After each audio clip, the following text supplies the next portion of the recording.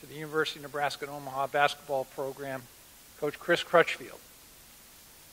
And it's exciting, not just because we're going to see a whole new program here, we're going to see winning at another level. I'm really excited because Coach Crutchfield knows what it means to take care of student athletes. He knows what that means. He's been in just about every major program in the United States. In fact, he and his wife, Jody, welcome back to your alma mater, University of Nebraska at Omaha. That's special in itself.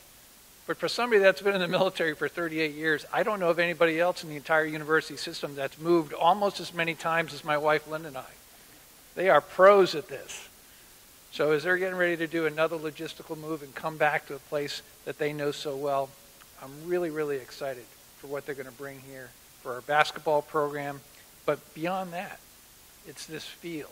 It's this feel about something that's really special. Something very special is happening here in Omaha and for the University of Nebraska at Omaha.